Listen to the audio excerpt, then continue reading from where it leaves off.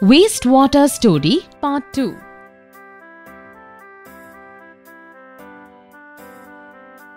Hello children, you learnt about wastewater in the previous video.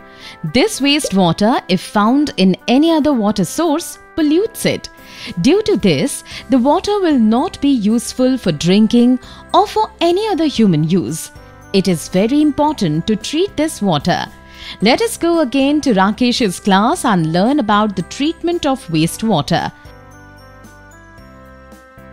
The objective of this video is to understand how wastewater is treated.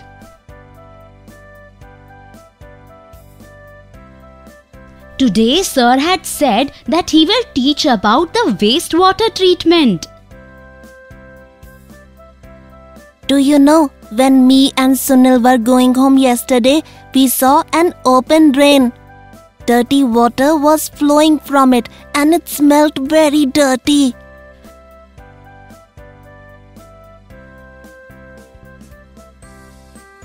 Then we met the health center's Anganwadi Didi and told her everything. She was happy that we were aware and informed her about the drain. Children, what are you discussing about? Good morning, sir. Good morning. All of you please sit down. Yesterday, we were talking about wastewater. Today, we will learn about the treatment of that water. Can any of you tell me what substances can be found in wastewater? Pieces of clothes, cans, plastic packets, napkins, earthenware, pieces of clothes, papers, etc., sir. Correct. Apart from this, there is also human excreta, oil and a lot of physical, chemical and biological matter. That is why wastewater is treated with physical, chemical and biological processes.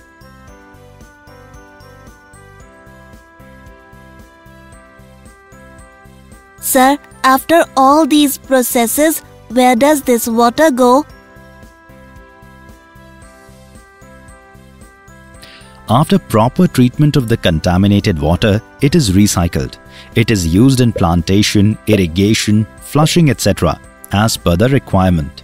All this is from the grey water. Sewage mostly consists of grey water.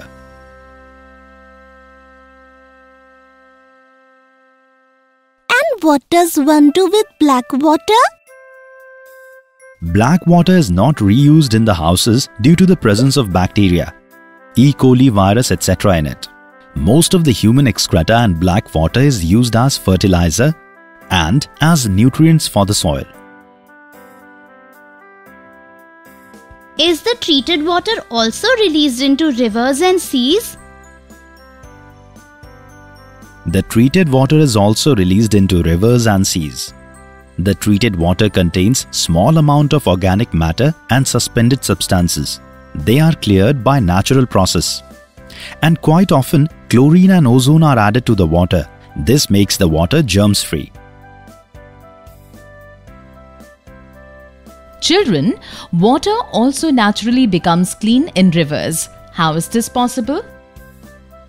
Sir, it means that we should not leave untreated water in rivers, seas, etc. Correct. It is an offense to dispose of the untreated wastewater into rivers, seas, etc. Wastewater already contains bacteria, viruses and other germs that thrive on oxygen dissolved in the water. This results in low oxygen levels in the water and aquatic animals of the water die. It contaminates the water and is a great loss.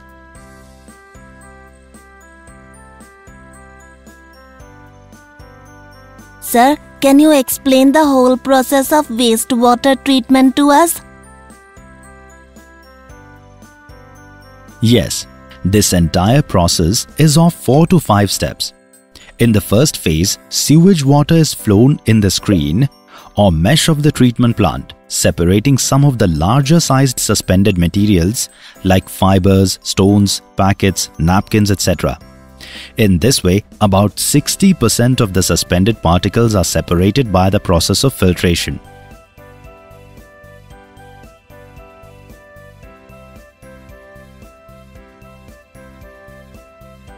That is why we should not put all these things in water.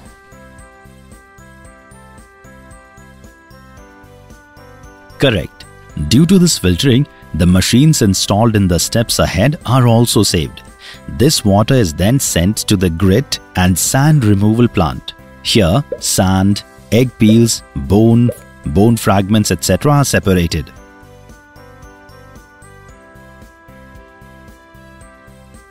It is such a big process. After this, the contaminated water is kept in large tank for sedimentation. The contaminated water is left stagnant in a large tank about 5 meters deep. Heavy particles present in the contaminated water settle down, and relatively clean water at the top is taken for further treatment. The contaminated water in this tank is kept for at least 2 to 6 hours. Oil, fat, grease are extracted by the process of flotation. The primary step of treatment is over.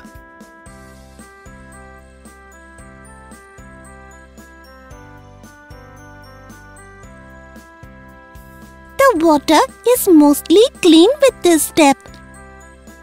Yes, after this, the water goes into an aeration tank for the second stage of treatment. In this process, aerobic bacteria are used for treatment. Organic materials are decomposed by aerobic bacteria. Bacteria eliminates the degraded substance by consuming it as food. It means bacteria are useful for us. Yes, this process clears water to great extent. From here, water goes to the secondary clarifier.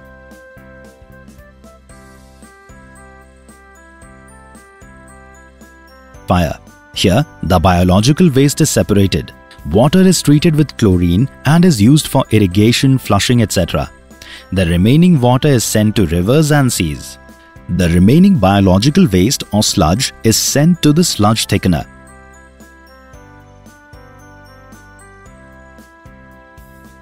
Here, anaerobic bacteria converts thick sludge into gas in the absence of oxygen. This is called biogas. Very dried sludge is used as manure and nutrients to the soil.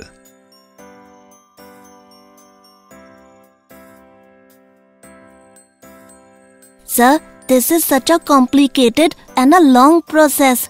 We have to keep in mind that waste and trash is separated and disposed of carefully. Thank you for explaining this so clearly. Thank you for the information, sir. Children, we learned how to treat wastewater in this video. In the next video, we will learn about sanitation and cleanliness. Goodbye. See you again.